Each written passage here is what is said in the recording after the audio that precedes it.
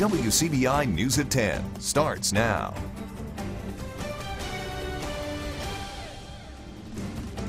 Good evening and thank you for joining us. I'm Riley Livingston. Virginia Beach officials identified the gunman in the workplace massacre that left 12 people dead and several injured. CBS News' Katherine Johnson has more. Virginia Beach mourned the dead and prayed for the injured as investigators looked for a motive behind Friday's mass shooting. The police chief identified the 40-year-old assailant on Saturday after all 12 victims' families were notified. The suspect, and this will be the only time we will announce his name, is Dwayne Craddock. Dwayne Craddock worked as an engineer in the city's utilities department for about 15 years. Like everyone in this oceanside city of nearly 500,000 people, Craddock's neighbors struggled to understand the atrocity. He'd walk in and walk out, very rarely saw him. He seemed like an average guy to me. You never would look at him and think he would do something like that. The city manager, Dave Hansen, said he worked for years with many of the people gunned down here inside this municipal government complex. The lives of 12 people were cut short by a senseless, incomprehensible act of violence. Officials on Saturday named the victims, showed their photos, and shared details of their lives. 11 were city employees. The 12th was a contractor applying for a permit. Police said Craddock opened fire indiscriminately, using two .45 caliber handguns he legally purchased. He was killed after a long gun battle with responding officers. In the aftermath, bodies were found on all 3 floors of the building. This is a large-scale crime scene. It's a horrific crime scene. The FBI is leading the evidence recovery effort with 40 agents on the case. Katherine Johnson, CBS News, Virginia Beach, Virginia. Authorities have not said if anyone was specifically targeted in the shooting or if the suspect had previously made any threats. 4 injured victims remain hospitalized.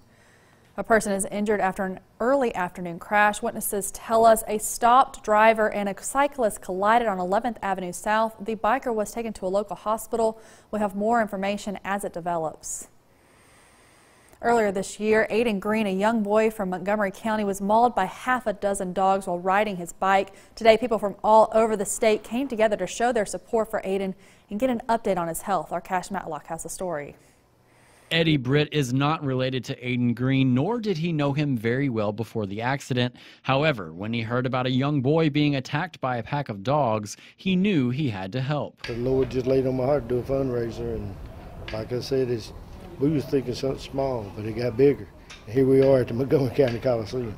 Britt says Aiden's story struck a chord with him. I have children of my own, and I just never want to just experience this. So, as a parent, you try to help all you can to help, because I think we all need to come together to support our community. And plus, parents ought to, help like what they're doing here today. Today's fundraising event featured a little bit of everything: auctions, horse rides, live music, and various other vendors. Coordinators say the event has gone beyond their original expectations. Well, just showing that he does have people supporting him and love him and care for him, just to let him know that, hey, we are here for him. As for Aiden, those that know him say he's on the road to recovery. It's going to be a long, drawn-out process for Aiden. He's got a lot of physical therapy to endure. He's already undergone several skin grafts, and so he's undergone a lot. He is just an amazing little boy, and we're just blessed to have him here. Got word that he is home. He's recovering slowly but surely. He's going to probably have some therapy, rehabilitation, and all that. But he's going to, hopefully he'll be back going again. Aiden has actually stood on his own. He is in a wheelchair. And, hopefully with physical therapy and everything, he will be up and walking before we know it. Event organizers say they want to raise enough money to help with Aiden's medical and travel expenses, as well as lift his spirits. The biggest thing is we just want everyone to know that everything that we've done has been out of love and care for Aiden. Hope make him feel special that this is about him. Today's his day. This is the Aiden Green Day. For information about the Aiden Green fundraiser, you can visit our website at WCBI.com. It's now time to turn things over to meteorologist Jacob Dickey for a first look at our forecast. Jacob, it's been pretty warm this week. Yeah, Riley, been warm, also overall been dry. That is looking to change that here soon. Tonight, though, not any problems out there. We do see scattered showers and storms to our west and to our north. I think we get a few folks to see some storms on our Sunday. Temperatures for a lot of us, though, heading into the low to mid-90s out there. Yes, a few storms, but overall, I do think it's going to be an okay day for some baseball yet again out there. As we look ahead, summer weather is here. First day of meteorological summer is today. Some rain is coming. We also watch the tropics. It is the first day of the Atlantic hurricane season. Details on all of that and more coming up in just a bit. Thanks, Jacob. For the third year, residents of Saltillo got a chance to meet members of the law enforcement and public safety community up close and personal. This Care Flight helicopter from North Mississippi Medical Center was a popular attraction at the Touch a Police Car event at the city park. There were also representatives from other area agencies, including the Saltillo Police and Fire Departments and the Lee County Sheriff's Office. Saltillo Police Public Relations Officer Deandra Poole was the event organizer. Well, we wanted to create the kind of event that bridged the gap between law enforcement and our community. Oftentimes we deal with them on the criminal side, and so we wanted to create an event where they can get up close and personal with us in a relaxed environment and understand that we're not just here to lock up bad guys, but we're also here to protect them and encourage them as well. Poole says in the first year, 700 people showed up, and that increased to 3,000 last year. He says they expect to shatter the attendance record this year. The event also gives young children the chance to see if they would like to become public service officers themselves when they grow up. We all know the saying, when life gives you lemons, make lemonade. The second annual Lemonade Day kicked off throughout the Golden Triangle. The event lets kids be their own boss for a day. Our Stephanie Poole got a taste of what the kids went through to bring us the story. Throughout the Golden Triangle, 94 lemonade stands are lining up to give out a sweet treat. But this isn't a coincidence. It's the second annual Lemonade Day. Worked on this together for the whole week. Jake Gamble, along with other future entrepreneurs, signed up to participate. Director of MSU Outreach College of Business, Jeffrey Rupp, says Lemonade Day is designed to teach a real-world experience operating a business and financial literacy. And we tell the kids to do three things with the money. Spend some because you worked for it, save some because that's smart, and share some. And that's what they did. Spend it, save it, and share it. Jaden Claire Everett participated last year. She says her profit allowed her to take a trip. I had enough money to go to Paris. Kania Lucia says some of her earnings will go to charity. I'm donating some to church, to St. Jude's Hospital. I'm keeping some. And Taylor Rice is already thinking ahead for his future. Save it for college. But it wouldn't be possible without community support. Even with different flavors of lemonade and homemade treats, it all comes down to the customers. But it's bigger than that. This doesn't work unless the community gets out and supports it. And that's what's overwhelming. Some of these kids last year made over $500 at these little stands, and that wouldn't have happened without the community support. Last year, Lemonade Day was only in Starkville. This year, it expanded its reach and covered the entire Golden Triangle. A local organization is encouraging men to take charge of their health. We'll have more on that coming up next. Welcome back. Men are sometimes stubborn when it comes to taking care of their health. So today's event in Tupelo was designed to encourage men to be serious about early detection and screenings. WCBI's Chad Groening has the story. They ran or walked. This man rode his bike, and some worked on the stationary bike. It was all part of the Men's Health Awareness Walk Run at Tupelo's Robbins Field, sponsored by Wear It Well. Wear It Well is an organization that was established to enhance lives by renewing the mind, body, and soul of individuals facing difficulties, cancer, or life-altering experiences. It includes men, women, and children, regardless of race, color, or creed. Davis Holland says this event was important, considering how poor health statistics are in the Magnolia State. Yeah, compared to the national average, you know, we all know Mississippi as a whole, we kind of lack in the fitness and health area. So Tupelo, it's lacking somewhat. Most of the contributing factors is the way we eat. You know, we were raised to eat, you know, pork and all these unhealthy and greasy foods because that's what we were accustomed to, you know, from way back. But that's the most rampant one, I would say, is the food. Stationary bikes have been a popular way to stay fit for years, and Vince McNary, owner of Pedal Life Cycles, says there are advantages to riding an indoor cycle to get in shape. indoor cycling, you're led, it's like an aerobic class. You're led by an instructor, which rides at the front of the class, and they give you different commands on how to ride a bike to gain maximum cardio and burn maximum calories. So on a regular bike, you're relying on yourself and the terrain that you're riding on to give you that that burn. In our studio, we have this knob on our bike where we can engage, turn up the tension so it feels more like you're going up a hill or up a slope or an incline, which allows you to push harder, work harder, and burn more calories as well. And this weekend's event also gave participants the chance to have their vital signs checked. Registered nurse Bridget Herford Allen says men need to understand how important it is to monitor things like blood pressure and their prostate.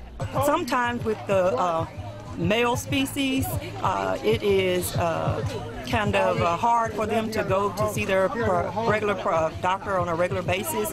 So we are here to help promote that and to let them know the benefit of early detection of medical issues. Are you saying that the men are stubborn and just don't want to go to the doctor? Is that what you're saying? That's it in a nutshell. These men at least know their numbers. Chad Groening, WCBI News, Tupelo. Organizers of today's event says June is the month to celebrate the men in our lives and encourage them to be responsible for their own health. Well, we've got more rain in the forecast here. Maybe some of the highest rain totals we've seen over the past couple of weeks or so. 2 to 3 inches is on the way. I'll tell you when the rain will fall and whether or not it will end. Those details after the break. Your WCBI First Alert AccuWeather forecast with meteorologist Jacob Dickey.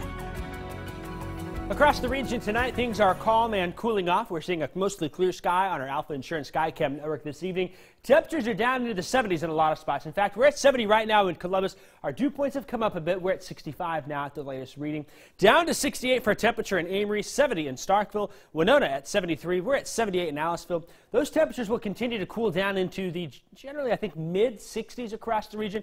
I've got us down to 65 in Columbus, West Point, and in Starkville, 63 in Eupora, 66 in Calhoun City. We'll drop to 68 overnight tonight in Pontotoc with generally calm winds and a mostly clear sky. Lemonade Day was today. Here is Joy in a Jar in Starkville. They sold lots of lemonade with all of that heat out there. Madeline, Ava, Ari, and Kaylee out there had a great time, I'm sure, selling more lemonade weather tomorrow for us. Temperatures climbing into the low 90s out there. There is a chance that some of us will see some scattered storms with northwest winds generally between 2 and 7 miles an hour through the day. Notice here by 3 o'clock on Sunday, Futurecast says a few scattered showers and storms in the northern part of our area along and northwest of Tupelo on Interstate 22. Those will generally slide to the south and the east through the late afternoon and evening hours. Once we get to about 8 o'clock, the sun sets, the heating of the day goes away. I think most of the showers and storms will begin to fizzle off. I will not rule out a stray shower or storm though through about midnight though on Sunday night into early Monday morning. Temperatures though, again, with the chance for storms in the Tupelo region, we're still though getting into the low 90s. I've got 91 in Tupelo and 91 in Houston, Pontotoc, and New Albany at 90. We'll see 90 also in Water Valley. Lesser chance of storms, I think more dry into the Golden Triangle. 93 in Columbus, 94 in West Point, 91 in Winona. We'll get to 92 in Ackerman. And then West Alabama. Can't rule out a stray shower here, but again, there's better odds to our north and to our west. 91 in Silligent and in Vernon, 92 in Reform and in Aliceville. Now, as we look ahead over the next 7 days here, rain potential is between 2 and 3 inches. It's been a while since we've seen our rain potential be this high.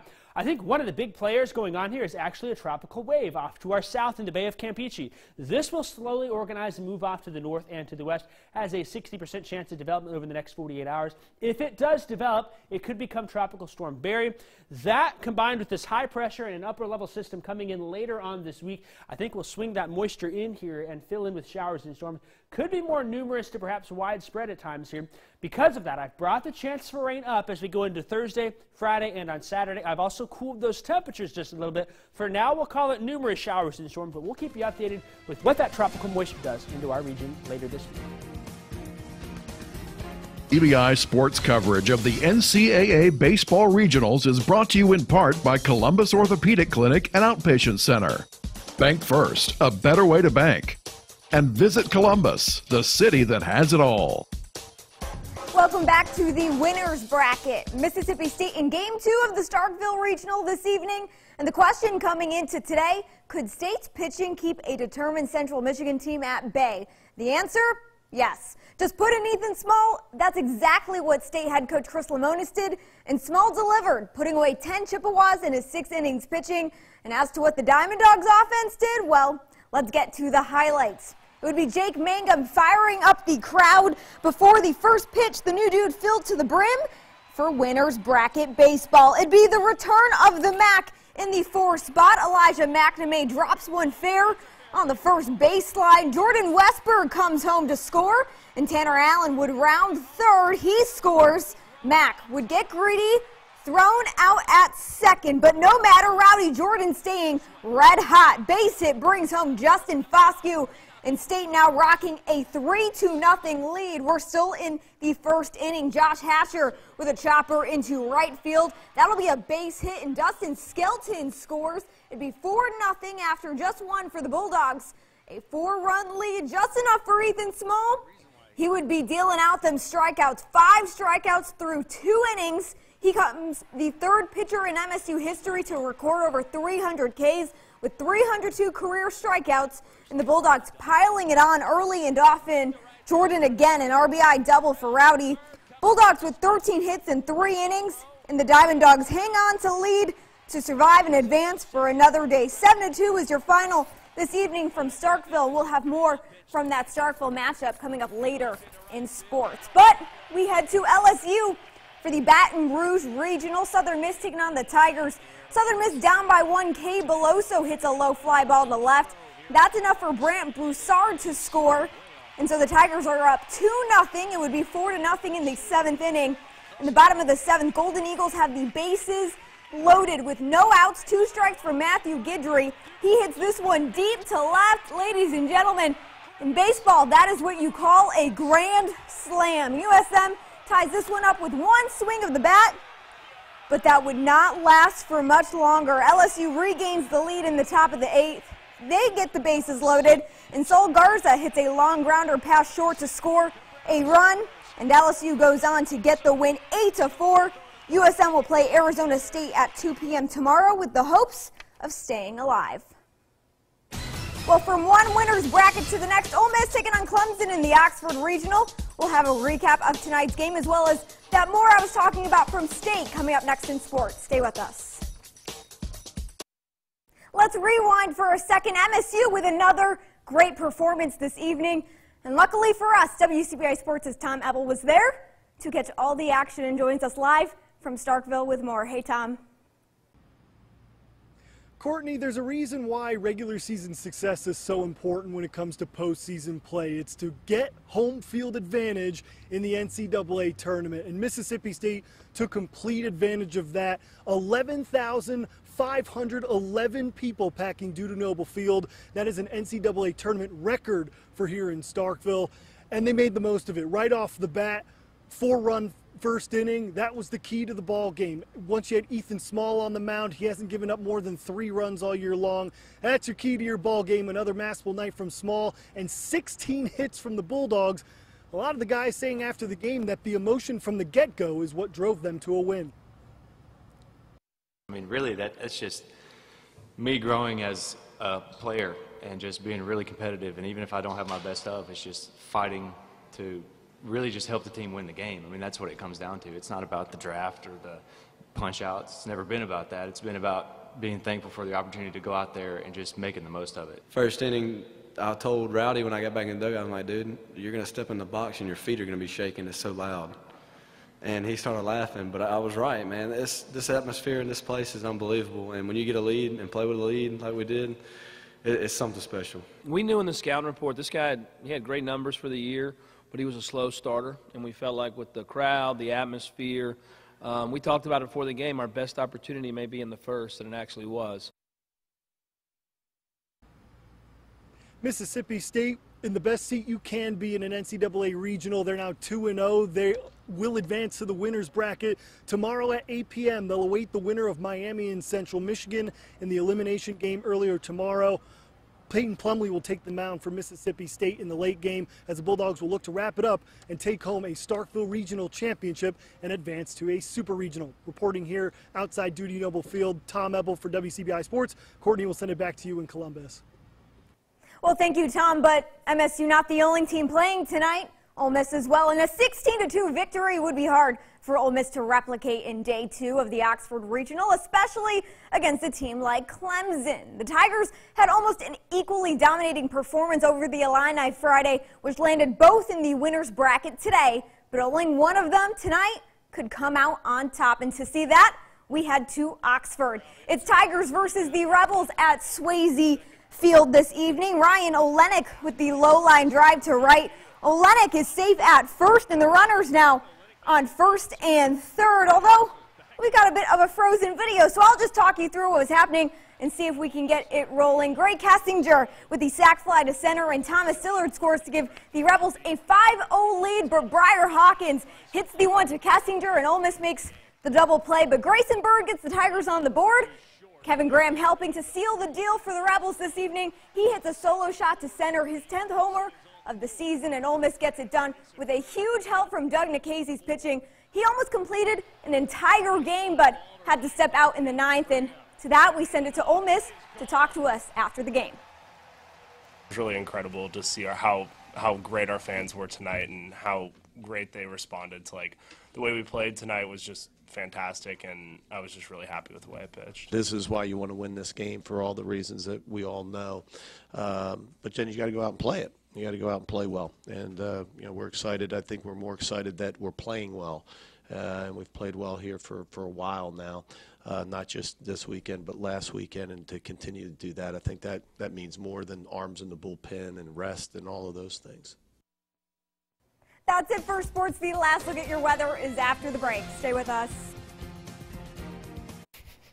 Today is the first day of meteorological summer, marked by the months of June, July, and August. Also the first day of the Atlantic hurricane season. Some tropical moisture may add some rain to the forecast as we get Wednesday, Thursday, Friday, and Saturday. It could be because of what we call Tropical Storm Barry. We'll keep you updated as well through the day tomorrow. And I'm not so excited about these hurricane season coming up. Yeah, and can't get a break. I hope everyone has a great night.